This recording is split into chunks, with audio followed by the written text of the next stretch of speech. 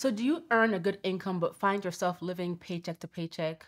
Or do you find yourself overspending or taking on unnecessary debts even though you have a good income? What are your biggest concerns about your spending? Well, if you have any of these questions in your mind, this video is for you. I'm going to be talking about how to start living below your means to achieve your financial goals. Keep watching. Hi everyone, my name is Bola Shokumbi. I'm the founder and CEO of Clever Girl Finance. I'm also the author of the Clever Girl Finance book series and my most recent book, Choosing to Prosper. Welcome to Clever Girl Finance TV.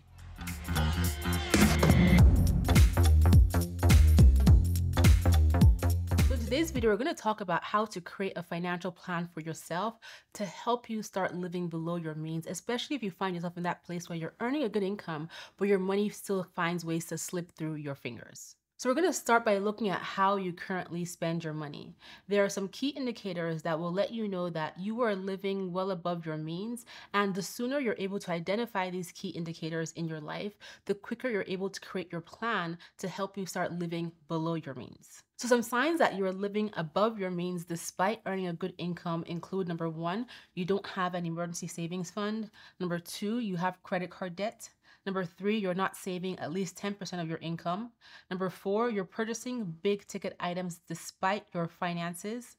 Number five, you're paying for expensive vacations you didn't plan for. If you can relate to any of these indicators, I'm going to be sharing some key tips to help you get past them and start living below your means and also saving more money. So step one, you want to assess your financial situation. You essentially want to determine, where do you stand right now when it comes to your finances? Where is your money going? And you want to look at your bank statements, your credit card statements over the last 3 to 6 months to get a good idea of where your money is going. Where are you spending this money? Even those small expenses, you want to pay attention to them. So the first thing you want to do is get clear on your current situation by determining where your money is going, highlighting those key expenses, and then determining your income and comparing your income to those expenses. A lot of people think they know what they earn, but they actually don't know because they haven't paid attention to that full number. They're basing it on their annual salary before taxes come out, right? So how much do you really earn after taxes on an annual basis? How much do you really earn after taxes when you get paid each month or every 2 weeks? Or if you have an inconsistent income, what is the average income that you earn after you've put aside your expenses? You want to be aware of this. You want to compare your income to your expenses and determine how much of your expenses are going over your income, right? How much are you spending beyond your income? Once you've done this assessment to see where your money is going and how much you are overspending by, then you're ready for step number two. Step number two is to create a budget. This is essential to being able to live below your means.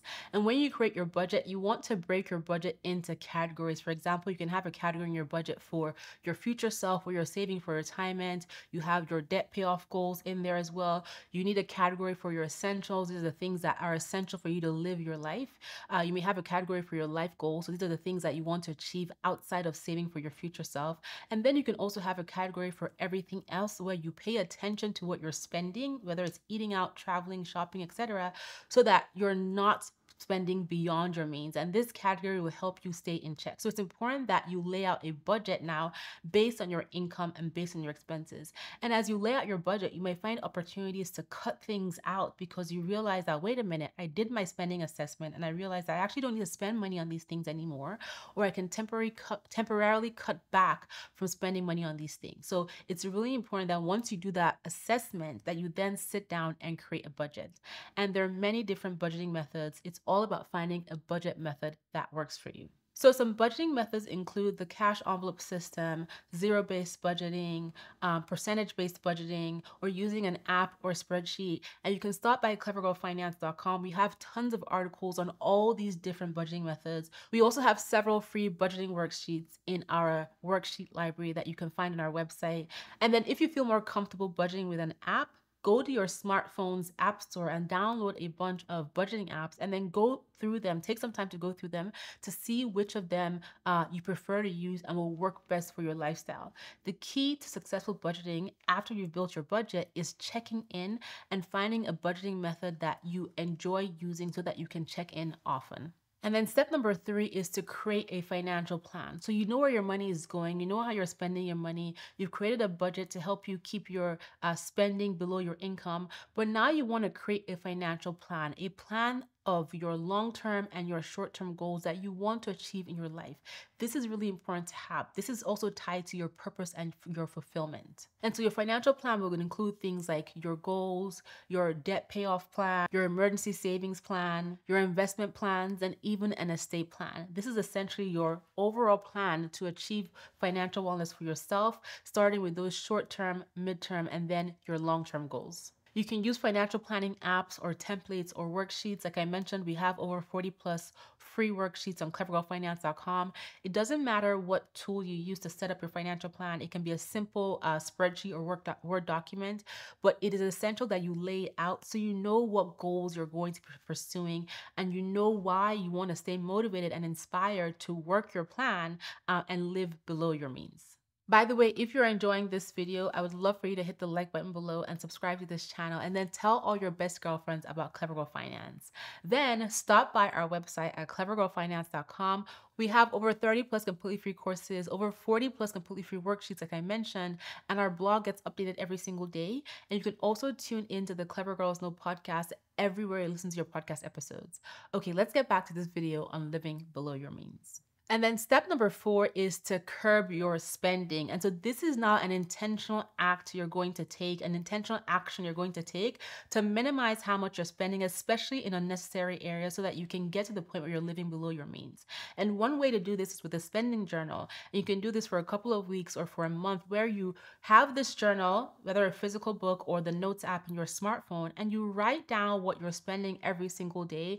And in addition, you write down where your mind was at, what your mindset was, how you were feeling when you were making that transaction, especially ones that are not tied to your essentials. And at the end of the night, you want to review your spending. This just helps you be mindful of what you're spending money on and helps you make better choices the next day. So you want to be intentionally focused on cutting down on your spending. Maybe you're spending too much money shopping or eating out or at your coffee store, whatever you're doing that you find is excessive, that is causing you to live above your means. You want to be intentional about catching yourself in those moments so that you can adjust that choice and make a better choice so that you can start living below your means. Number five, consider living frugally. And one thing I want to say about living frugally is that it's not about being cheap. It's about looking at a new way of life that allows you to save money. That is what being frugal is about. You can still have quality, great items, make quality purchases, but instead you're focusing on how can I save? Where can I cut back? What is worth it and what is not? And so living frugally is one way that you can focus on living below your means. So for example, instead of always buying brand new clothes, you might decide to focus on making a list of things that you need that are missing in your wardrobe, for example, if you do need to shop, and then looking at the pre-owned market for high quality items. A lot of times you're going to find brand new items from brands that you love, but at an incredible discount because they are considered pre-owned. And so you want to explore options in which you can save by living frugally. Another example of living frugally is looking at coupons, finding coupons online, or browsing your grocery store's website or app before you plan your grocery shopping so that you know where you can save, right? You're still buying the same groceries, the same brand names that you like, but now you're getting a discount because you intentionally went out and found some coupons to help you save on that grocery bill. And then step number six, you want to focus on improving your money mindset. And this basically means that as opposed to thinking of living below your means as a restriction, think about it as a pathway to your financial wellness. Think about it as a pathway to being able to improve your life. You want to think positively about your finances and your goals and empower yourself with words and affirmations that make you know that you are able to achieve what you have set yourself up to achieve.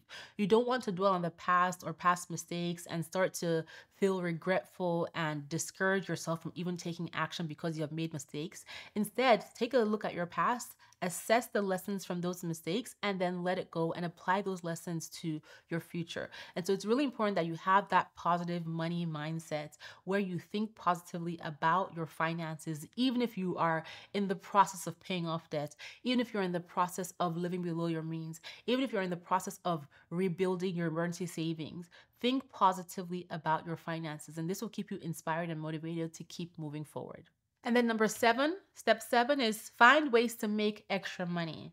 And so when you're in this space where you're trying to live below your means, you may find that, okay, you have cut back as much as you can cut back, but your expenses still happen to be high and you can't adjust them right away. For example, you may be tied to an expensive mortgage or rental lease that you cannot break immediately.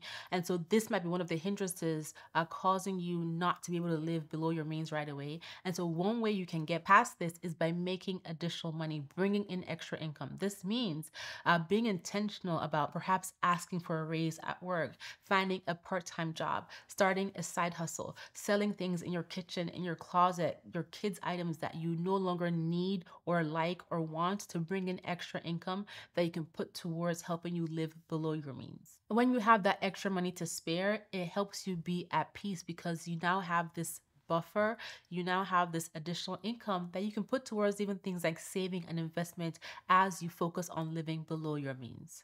And then step number 8, utilize financial courses and resources. So when you decide that you're ready to make a change with your finances, you're ready to become more focused and intentional about how you're spending your money so you can live below your means, it can feel overwhelming because you're making all this change, and it can also feel really uncomfortable because it's not what you're used to doing. You're used to just spending and spending. And so you want to leverage resources. Like I mentioned, we have the Clever Girl Finance platform. We have tons of videos here on YouTube that you can reference to help you stay motivated and keep your mind on track. You can take one of our 30 plus free courses. You can check out our worksheets. You can check out our podcast, and you can check out the Clever Girl Finance books to help you stay focused on your goals.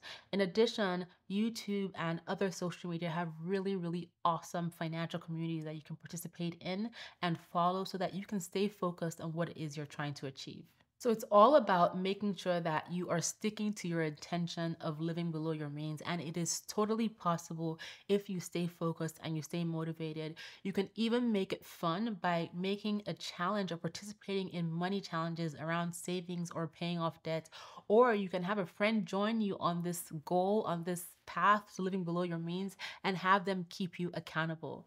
I would love for you to share in the comments what specific things are you doing right now to help you live below your means so that you can put that money that you don't need to spend, right, towards saving, investing, or paying off debt. Share in the comments below. I hope you've enjoyed watching this video. If you have, please hit the like button, subscribe to this channel, tell your best girlfriends about Clever Girl Finance, and then stop by our website at clevergirlfinance.com and check out all of our awesome free resources. I will talk to you next time.